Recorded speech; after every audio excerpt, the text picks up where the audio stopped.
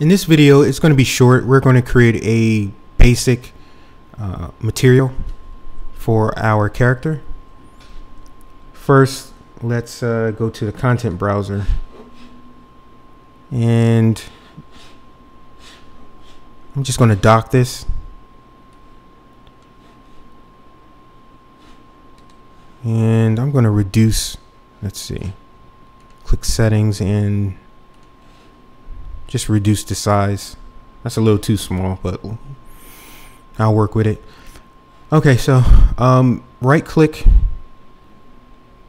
the content browser and click material. And let's name this M_material.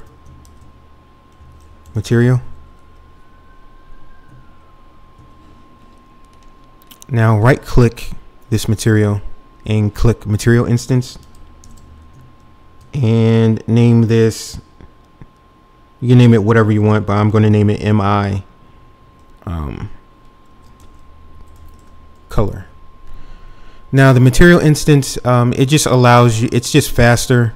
It's just a copy of the main material, of the parent material, and it just moves, it just you can just edit settings, the parameters that come from the main material. You can just make changes to those real quick. So it's just good practice to, after you make a material, to actually utilize a instance of that material. But now let's go back to the main material and let's set that up. Let's grab this and dock this. Now what I'm going to do is I'm going to right click this circle right here and click promote to parameter. And I'm going to do that for the metallic, specular, and roughness. You can also do it for emissive, but we don't really need it for this tutorial.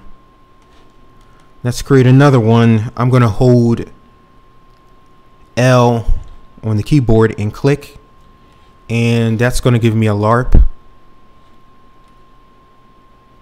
And the LARP is just basically, it's basically like a mixed material. It's going to mix A and B by this alpha. So if this alpha is 50%, or if you put 0.1, or if you put gray, it's going to be, let's say A is red and B is blue, it's going to be purple. So the LARP is just a it's just a mix. So let's plug the base color into A and plug the LARP into the base color.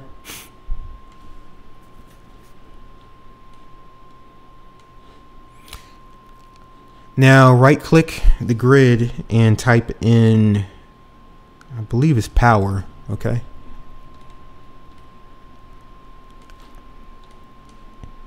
And this is just going to multiply. You can keep that at 2. I'm just try 4, but you can keep that at 2. Plug the base color into the base and drag that over to B. Again, these are just, it's just going to mix these values based on this alpha. Now finally, let's add a Fresnel.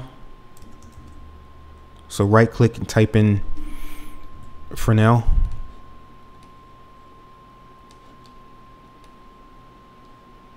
And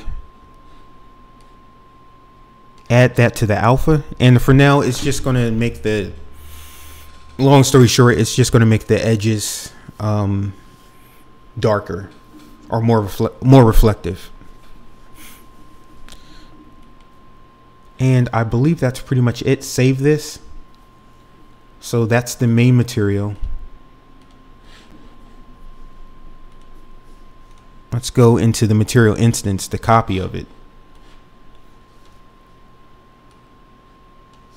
And here we're going to actually make the changes. So for Let's click roughness and specular, and you can change this to whatever you want. I'm going to use 0.25 for the specular and 0.2 for the roughness, and click the base color and click this black,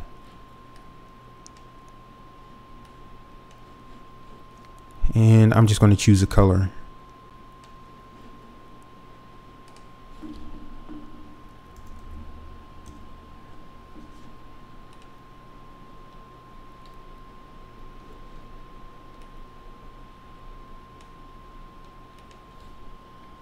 About 3.5.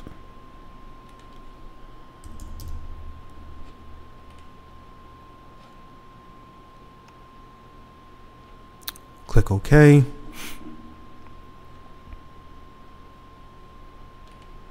think I want to have this a little more rough.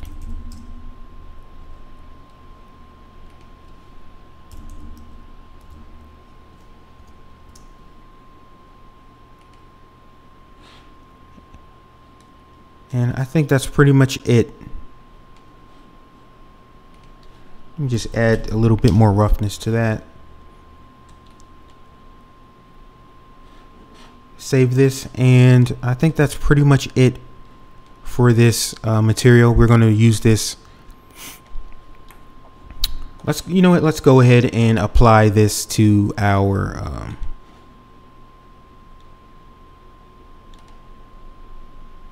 mesh.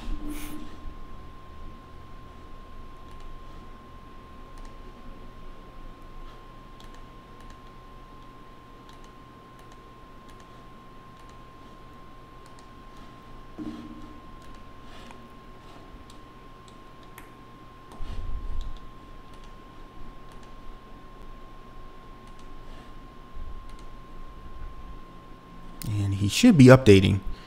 That should there you go.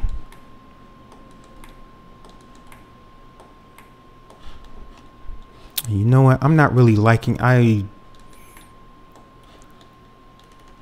me just make a few more changes. Again, you don't have to do this. Let's make this more glossy.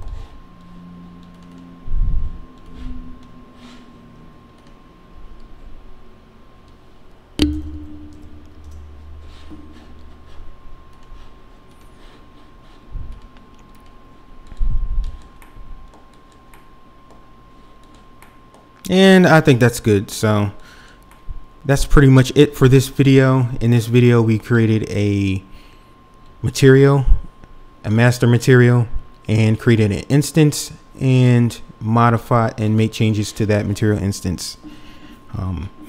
If you guys like this video and you want to see more, make sure you hit that subscribe button, leave your comments below, and check out the other videos.